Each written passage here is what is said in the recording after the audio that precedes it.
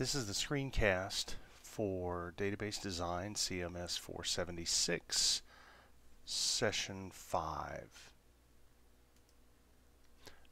Tonight we'll be talking about normalization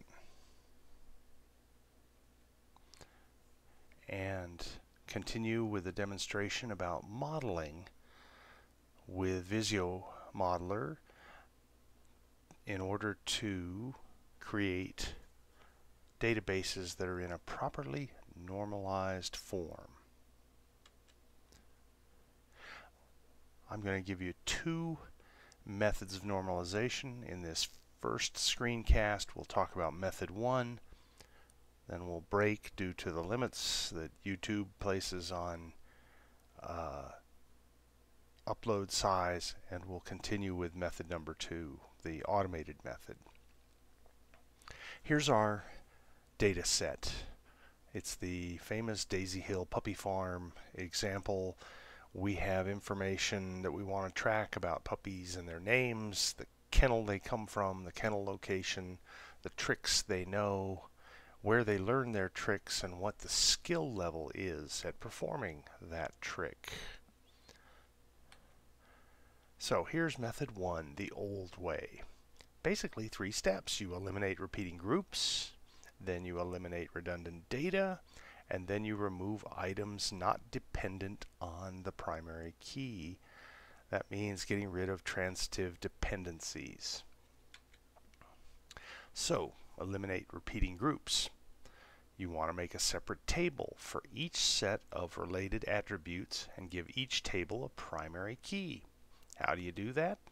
Well, we take our big grid that we were looking at a minute ago and break it down into a puppy table and a trick table, because the tricks are repeated every time the puppy is repeated. So we've got the puppy's names, the kennel code, the kennel name, and the kennel location, together with a unique identifier, a primary key called puppy number. For the trick table, we break out the trick name, where the trick was learned, and its skill level. Give that a trick ID, but reference it back to the puppy table by including the puppy number of any puppy that knows a particular trick. Now, the second step, we want to eliminate redundant data. If an attribute depends on only part of a multi-valued key, remove it into a separate table. How do you do that? Split, for example, the trick table into 2. Tricks themselves and a table that we'll call puppy tricks, because that's going to contain information about puppies and the tricks they know. So we've got a tricks table. It'll have the name of the trick, which is kind of self-descriptive, and a primary key, the trick ID. Puppy tricks is the linking table that will hold things together. It will take the puppy's identification number and the trick ID that we just created and store that in a table where we also have where the trick was learned and the skill level for that particular combination of trick and puppy. Meanwhile, our puppy table remains the same. We have a puppy name, a puppy number, a kennel code, a kennel name, and a kennel location. Now then, third step, remove items not dependent on the key. If an attribute does not contribute to a description of the key, remove it to a separate table.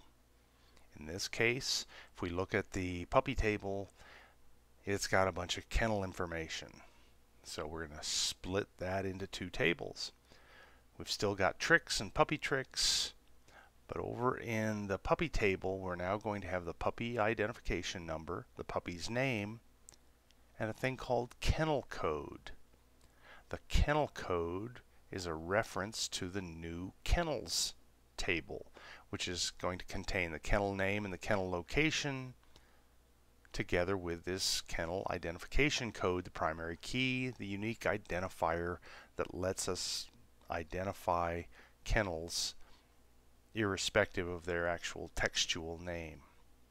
So, the result of that, 4 tables. Puppies that are linked to kennels, puppy tricks that get their puppy ID, their puppy number from the puppy table, and they get their trick ID from the tricks table. Four tables is the fully normalized third normal form version of our database. This is what you want to shoot for so that SQL can properly query the system and you're not carrying along a lot of redundant or duplicative information. We're going to pause here, come back with a second screencast showing you an automated way of doing this in part B.